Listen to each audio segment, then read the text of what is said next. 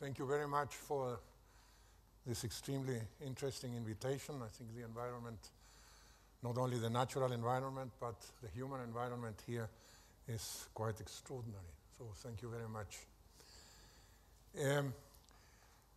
I would like to start with a very brutal statement. And it is that I believe that neoliberal economics, which has conquered the entire world, backed by most politicians and corporate people, is killing more people than the armies put together. Let me give you just one terrifying, at least I consider it a terrifying figure. Starting in October 2008, when the big crisis began, in about a few weeks, we reached about $17 trillion to bail out and to save the speculators who had created the crisis. If you divide 17 trillion by the amount that FAO had indicated was necessary to overcome hunger in the world, which according to FAO was $30,000 million a year, if you divide the 17 trillion by 30,000 million, what you get, please, is 600 years of a world without hunger. Where was that money? I worked with the United Nations many years with FAO and ILO. And I have never been a mainstream economist, but even so, I was honestly convinced that unfortunately there were not enough resources to really solve hunger in the world. And all of a sudden, I discovered that there was money for 600 years without hunger. Well, if that is not a scandal, I don't know what a scandal could be. Terrifying things are happening right now. The fact that, for instance, in Spain, today, more people die because of suicide than because of traffic accidents is terrifying. And what's the reason behind that? What is happening with the so-called economy? And similar things are happening, of course, where suicide has increased dramatically, like in Greece and in Italy. And of course, we know what the recipes are that are given to those countries. The first was for Greece. Well, first of all, you have to dismiss 250,000 people. Jesus, that sounds very simple. Huh? You dismiss 250,000 people, but nobody's thinking that you are generating 250,000 personal tragedies. But that has no value whatsoever in economics today. It's meaningless. Much more important than 250,000 personal lives is a macroeconomic indicator. And if that improves, then everything is justified and everything is fine. Well, that is the context in which we're living, and it's within that context that I want to share what I propose and believe. The increasing concern about sustainability and its different approaches, interpretations, indicators, and strategies is the result of the way in which economics has evolved as a discipline. There is a direct correlation between sustainability as a preoccupation and the imposition of the neoliberal ideology as the dominant economic model. Before 1970, sustainability had not even emerged as a concept. Economics has obviously not always been the same. The development has been a succession of bifurcations between alternative visions with a clear tendency of always becoming dominant that alternative which best favors wealth and power. This we have dramatically demonstrated in the book Economics Unmasked. Neoliberalism is not only the culmination of such a tendency, but it also represents, as we shall see, the death of true economics. Aristotle, in the introductory chapters of his Politics, made a clear distinction between what he called oikonomia, meaning the management of the household, and krematistike, meaning the art of acquisition. Aristotle's oikonomia concerned domains related to the production and reproduction of use values, such as agriculture, crafts, hunting and gathering, mining, and so on. Oikonomia embraced values, ethics, and aesthetics as fundamental conditions for the attainment of the final Aristotelic goal, which was the art of living and living well. There you have a beautiful concept of what the common good should be, to live and live well, everybody. Commerce, that is crematistics, being concerned with the art of money-making, accumulation of exchange values through trade, was considered by the philosopher as secondary from logical and historical points of view. Exchange value had to logically be subordinated to use value. What we have today is exactly the opposite. What we call economics in our present world is in reality not economics but crematistics. Economics does no longer exist. Contributions have been made for the reconstruction of economics and are being made. Human needs, quality of life, values, well-being, sustainability, common good are of course inseparable parts of the art of living and living well. Certainly none of these have any relation to the neoliberal ideology concerned exclusively with growth and accumulation in monetary terms. The reconstruction of economics is a colossal change from what we have. If we want to change something, we must first, of course, understand the origins of that which we want to change. Neoliberalism, the late offspring of neoclassical economics, has become the political ideology that dominates almost all economic departments in our universities. In fact, it has been the universities that gave rise to neoliberalism and continue to be its enthusiastic promoters as the only definitive and respectable school of economic thought. I am therefore convinced that no significant changes can be expected in our world today unless the teaching of economics undergoes a deep transformation. Where does neoliberalism come from? The story begins almost a century and a half ago in 1870, when economists made it a case to demonstrate that economics was a science just as Newtonian physics. The most important economists of the time, Stanley Jevons and Leon Walras, were simply fascinated with classical mechanics. Hence, they had to develop a model that had similar properties with the model of the universe designed by Newton. Just as Newtonian physics proposed gravitation as a universal law describing the behavior of the universe, neoclassical economists had to devise a similar universal law capable of describing the behavior of human beings. I imagine how they must have been thinking like crazy, every day and every morning, every night. What is the general law? And finally, the universal law turned out to be utility, meaning that every human being always behaves and acts in such a way as to maximize his or her utility.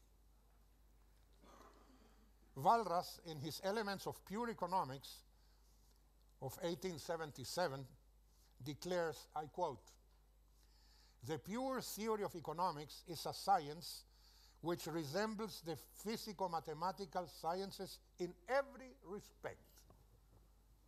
Fantastic.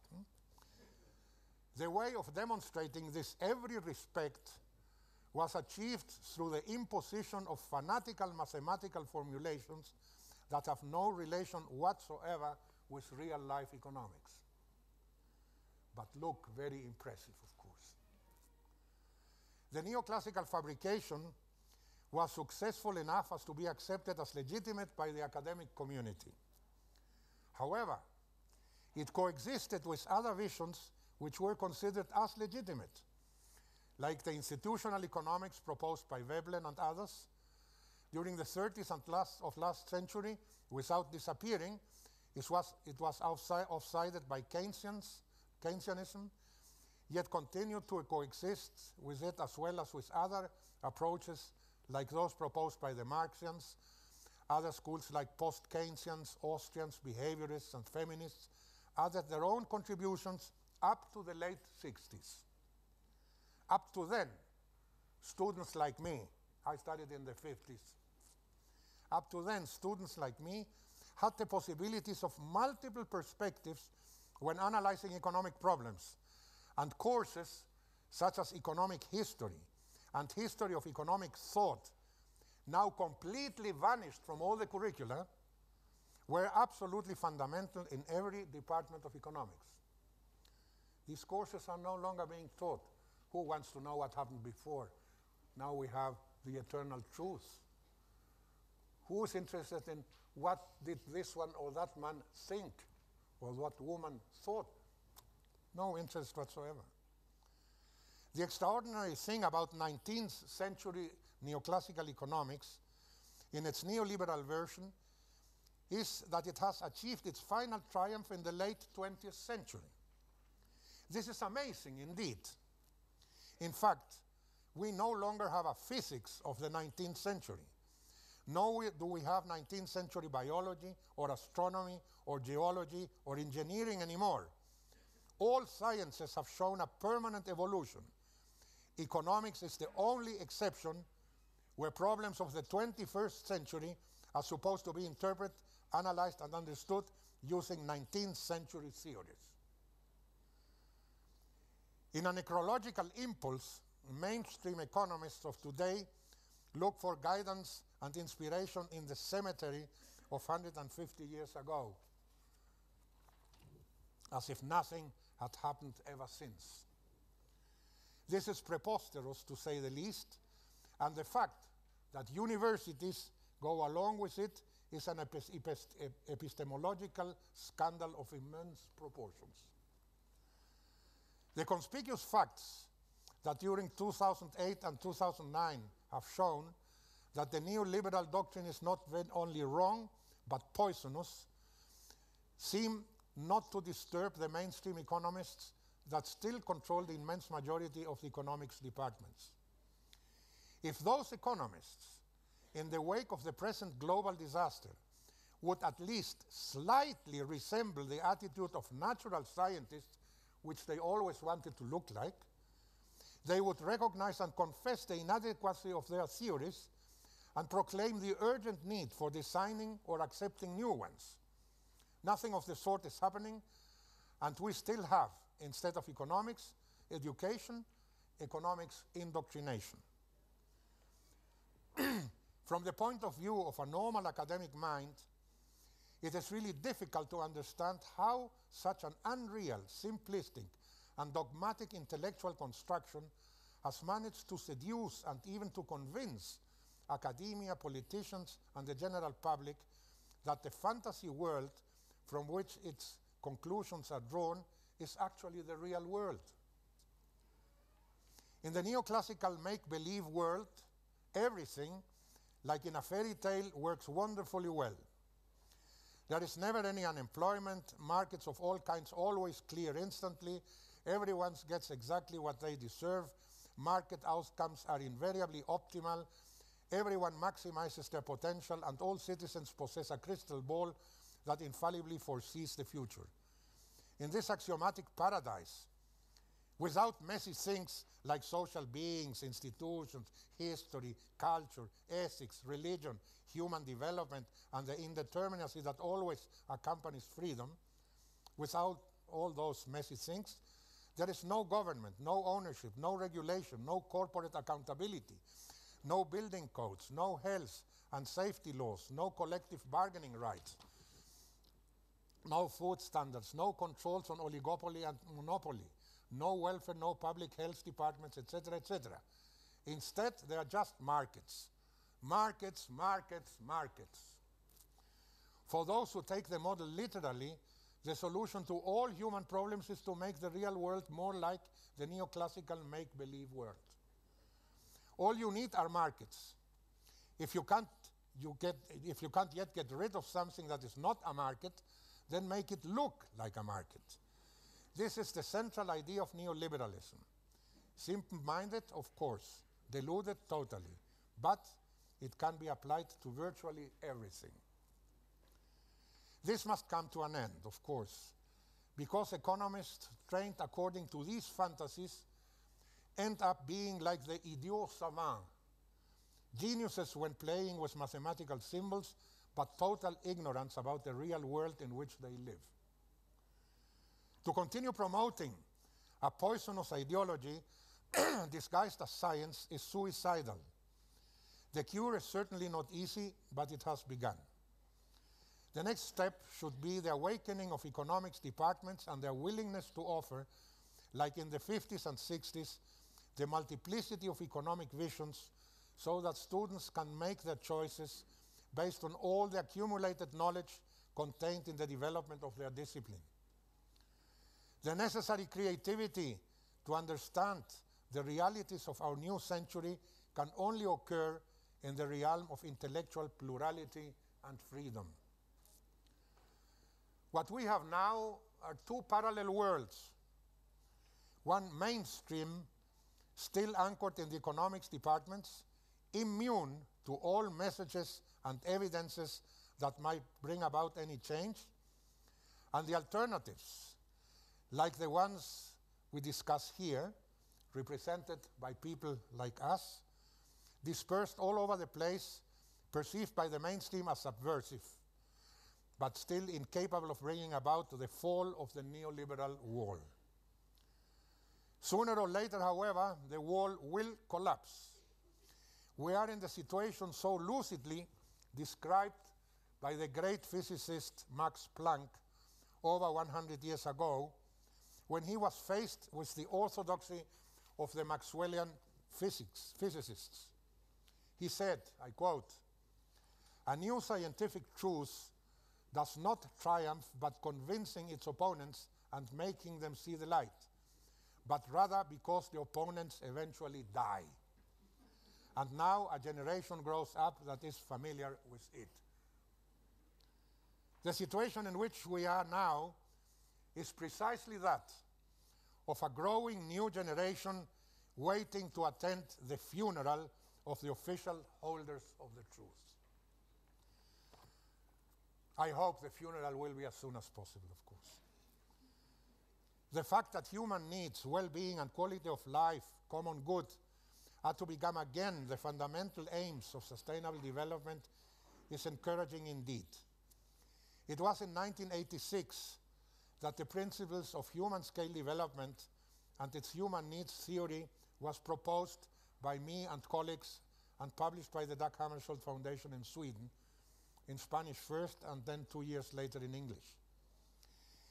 It generated, to our surprise, almost immediate interest and enthusiasm, not only among alternative groups, but surprisingly among many peasant communities in South America. We were really astonished when we realized that the original Spanish version became in those days the most photocopied document in the continent. We used to arrive in Andean communities to be approached by local leaders with a photocopy of a photocopy of a photocopy, almost unreadable, ready to discuss whether their interpretation was correct and whether their project satisfied the philosophy of human-scale development. It was moving to witness how such marginal communities adopted the principles and designed development projects that conventional experts would have been unable to conceive. The first lesson that we learned from these experiences was that the language of human-scale development and its need theory can easily be understood by simple people who lack any formal education apart from a few years of primary school. The second lesson learned was that no true development can succeed without the understanding, participation, and creativity of the people themselves. The third lesson was that what mobilizes common people does not necessarily mobilize academics. In fact, what took the peasants almost no time to understand took about 15 years for human-scale development to generate interest in the academic levels. Now it is finally in, and its human needs theory is recognized as one of the most important contributions in the field. Human needs, capabilities, quality of life, and well-being is what people understand, not the abstractions of macroeconomic indicators that have nothing to do with real life. Development is about people, not about objects, and not about money. The fact that once again we are willing to rediscover and respect human feelings and the value of all manifestations of life means that a better world is possible. In a way, it feels like a fascinating voyage back to the origins. So, why not finish this presentation with a little Aristotelian dream? Let us imagine that economics becomes again the manner of managing the household in order to achieve the art of living and living well, respecting the right of all others to achieve the same and within the limits of the carrying capacity of our planet. Thank you very much.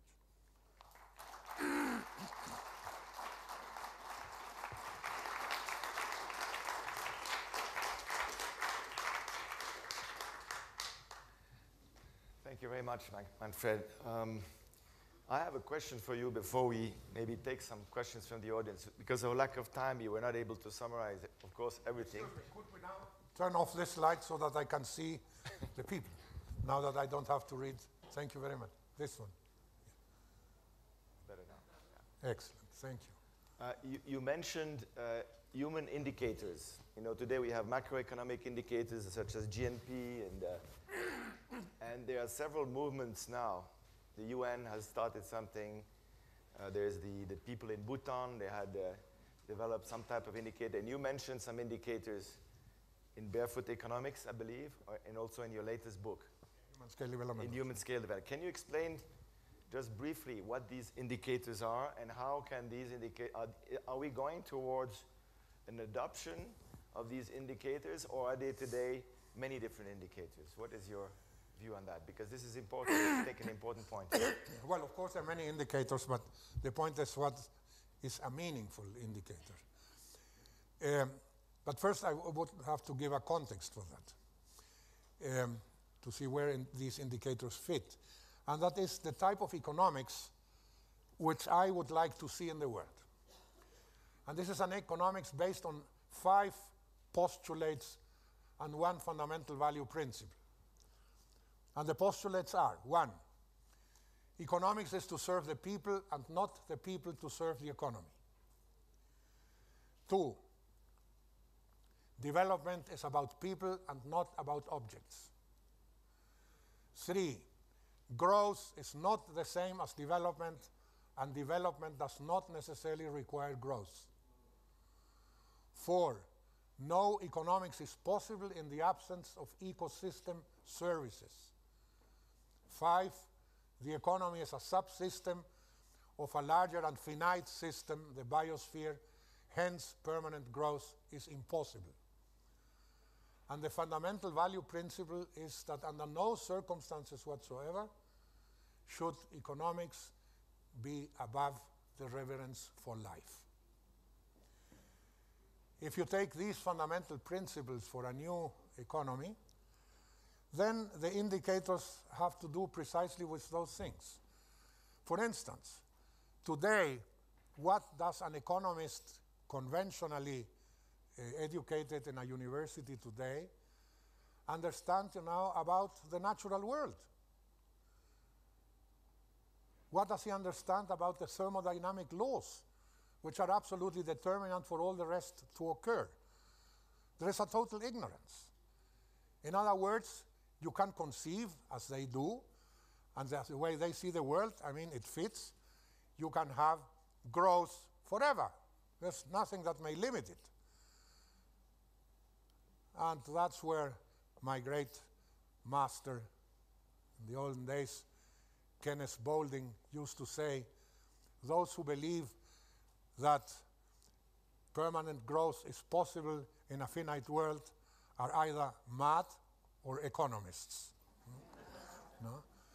And that's, of course, the way it is. And you make indicators, about growth. Growth is a subject that is in the press every day, in every discourse of every political and every corporate manager and whatever. It's growth, growth, growth, more growth.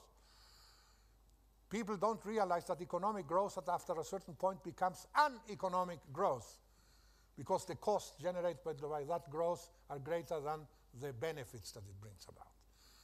And we have demonstrated in studies that have been carried out in over 20 countries, mainly northern countries and a few southern countries, what we call the threshold hypothesis, and that is a very interesting indicator, which shows that in every society there is a period in which economic growth, conventionally understood, brings about an increase in quality of life.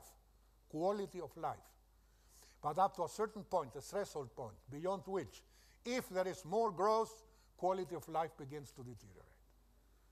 And all the countries here in Europe have crossed that point. Even my country, Chile, has crossed that point at the end of the 80s.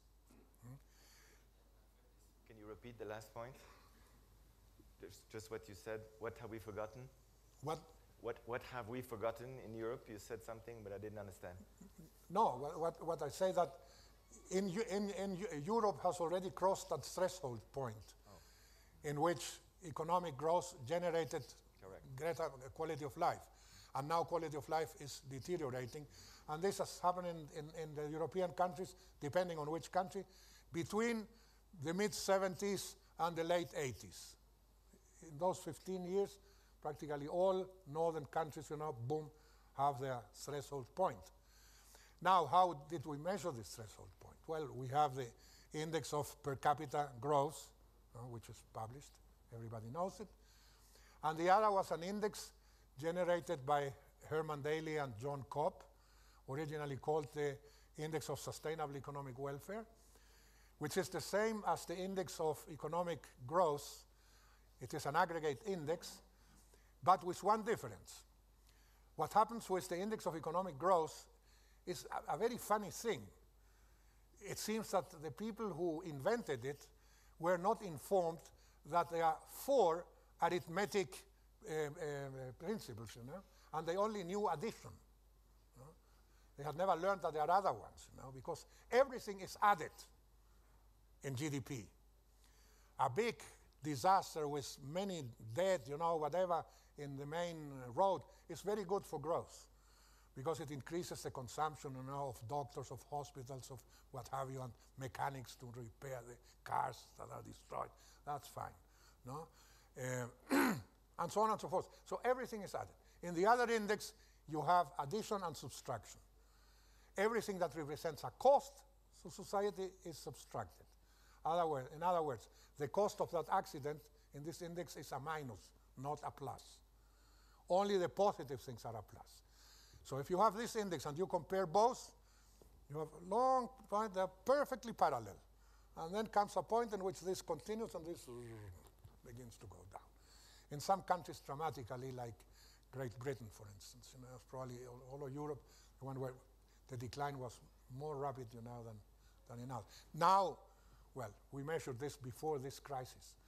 I don't know, how it would look now. It might be absolutely dramatic. So the indicators must be along those principles, you see, which have to do with real life, which is where people really are. Thank you very much. So I think we will now take some questions from the room. There are some, please announce yourself when you, or just say who you are, please, before you ask a question, and speak relatively loudly so we can hear. Thank you very much. You can ask in French, And then I will try to translate if some people don't speak English. I prefer in English or Yes. Okay. if possible. If not, well, somebody translate. My French is not very good. Yes. Well, good morning. My name is Christian Felber. I'm founder of the Economy for the Common Good, which is not known so far in English, but is spreading rapidly from Germany to Spain. If you would stand up, I can hear you better. Thank you very much. Stand up or I speak up? I do both. I stand up and I speak up. Yeah, a co-founder of the Economy for the Common Good. In Spanish, maybe it's easier to understand, Economía del Bien Común, which is spreading over the last 1.5 years. And we are especially focusing on the last question of Mr. Wassermann. And my question is, it's 3 parts of the question. Shouldn't we call these new indicators success indicators and not shouldn't we call these indicators success indicators of the economy? Because if we know that the goals are different than monetary goals, the goals are life quality, the good living, ethical goals and satisfaction of basic needs. If these are the goals of economy, then the success of economy, in my vision, we should measure alongside the goals and not alongside the means. Because GDP and the financial profit of a company measure the success of the company or of national economy alongside the means and not alongside the goals. But in any project, we agree that we have to measure the success of the project alongside the goal. So maybe the proposal is to talk about success indicators and not alternative or complementary indicators to GDP and financial profit. And the second part is, have you developed an alternative to the GDP, which is, are you, with human scale economy, are you developing an alternative indicator to GDP, which is really measuring all those goals that you're talking about, the satisfaction of all the needs, and maybe the 2025 most important goals, which is much more comprehensive than the Human Development Index, which is just composing 3 or 4 indicators. Yes, and the most important part, what is the new success indicator of a company? Because if the financial profit doesn't measure the goal of a company alongside the goals of the national economy, what could be a different, a new, an alternative success indicator of on the microeconomic level of a company? Well, first of all, goals are long-term and means are short-term. But be careful about indicators. An indicator is not necessarily a mathematical measure. Not everything can be mathematized or reduced to figures.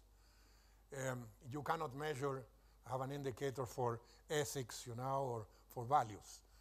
I mean, but we are obsessed. We need to have, a 2.356. That has meaning, but if it's not something like that, no, then it's not serious. Well, but that's not the way it should be. I mean, goals, you see, one thing, that is becoming, strangely enough, relatively popular in some economic areas is the concept of happiness now. Some economists have recently discovered that happiness exists. And they have even published a couple of books about economics and happiness. I think about 3 or 4 books already. It's a great discovery. And, well, now the obsession of many is, how do you measure happiness? Well, you don't have your own. If I look at your face, I know if you're happy or not. You see? If I ask you, well, are you feeling better than last year or whatever, that's a good enough indicator for me. If people are happier, if they feel more realized, well, that means that developing is working.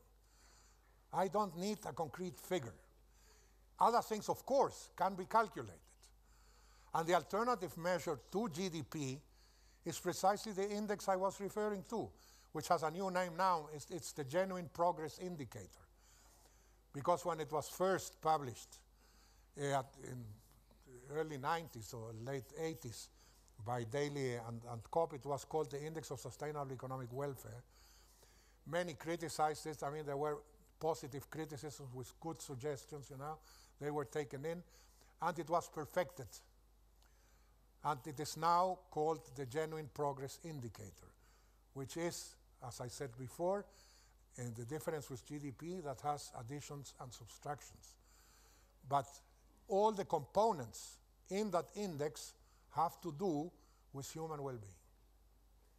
So that exists already. In ecological economics, there are enormous advances. The International Society of Ecological Economics, I'm one of its founders, no? The Journal of Ecological Economics, and many books that have been published. I mean, all these mathematical problems have been solved. They are there. But it's just, I mean, that people really look at them, you know, and study and analyze them. I think all the answers are already there. But they don't penetrate the walls of the economics departments. That is still the problem. Nicolas Michel, I think you have a question.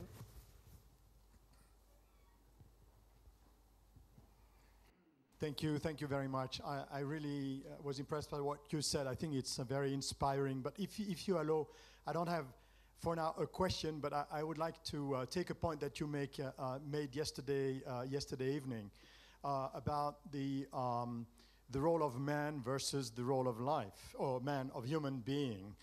Yes. And where you said that in fact putting the human being in the center is arrogant, and that what is first comes first, and the priority is life. Now, I think that this is an important argument that was made in the past decades, essentially by people who rightly so defended nature and supported the need for a broader ecological approach.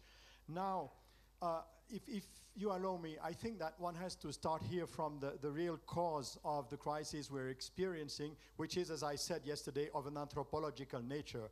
So one has to start from the question, who is the human being? Who is the human person?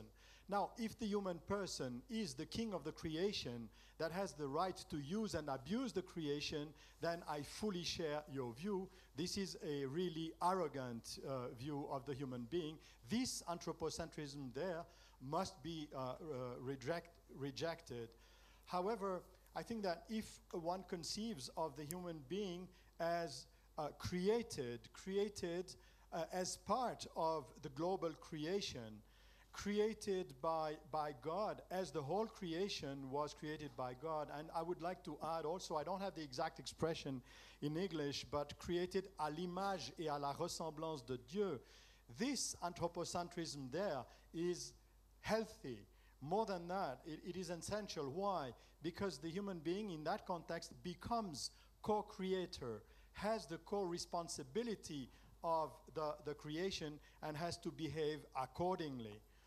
And if you allow, I just would like to add that in this context, life is, of course, absolutely essential, even life with capital L. It is this life that is creator. And this life is not separate from man. This life lives within the human being when the human person accepts to have this life within him or her. And it is through this life that the human being becomes a responsible co-creator. So if you allow me, that's what I wanted today to say in support of what you said about life, in support of what you said about a false vision of a human being an abuser of nature and creation. Thank you. Thank you very much. I would like to tell you that in 1995, a very interesting debate took place in the United States between two scientists. One was Carl Sagan, the famous astrophysicist, and the other was the papa, the great papa of the biologists in those days, Ernst Mayr, who was 90 years of age at that point. And the debate was about whether there is a possibility for the existence of intelligence life in other parts of the universe. The argument of Carl Sagan was, yes, of course. There are an enormous amount of planets now similar to our planet, so essentially, I mean, there is no reason why there couldn't be intelligent life as us. And the argument of old Ernst Mayr was absolutely no. Why? His argument is a very fascinating argument. First of all, our world is 3,600 million years old. When the first cell appeared, it took that cell 1,000 million years before it became a cell with a concrete, stable nucleus. It took that nucleus 1,000 million years. And then biology began.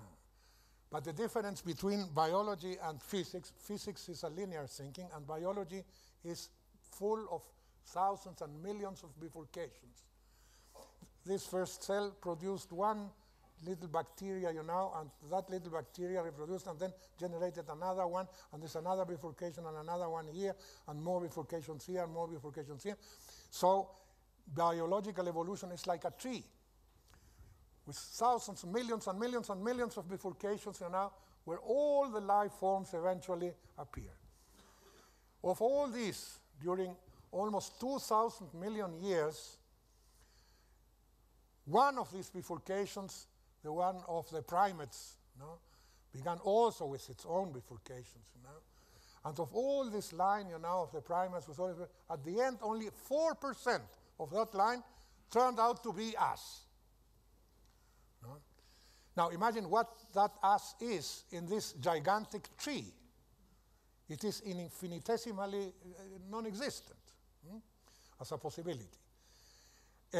But he went further, you know, and said, well, we appeared 300,000 years ago. No? First Homo erectus, Homo habilis, Homo erectus, Neanderthal, Homo sapiens, etc., etc. So we are just in the last microsecond, you know, of an enormously long.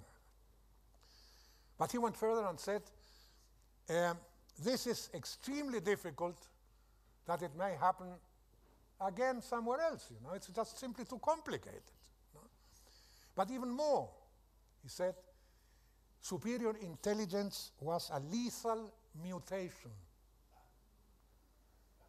Why a lethal mutation? Because it generated the only species of the millions and billions that exist that is capable of willing to destroy itself and all that surrounds it. No other species has that. And that is a colossal, lethal mutation, a colossal mistake of nature, and nature does not commit the same mistake twice.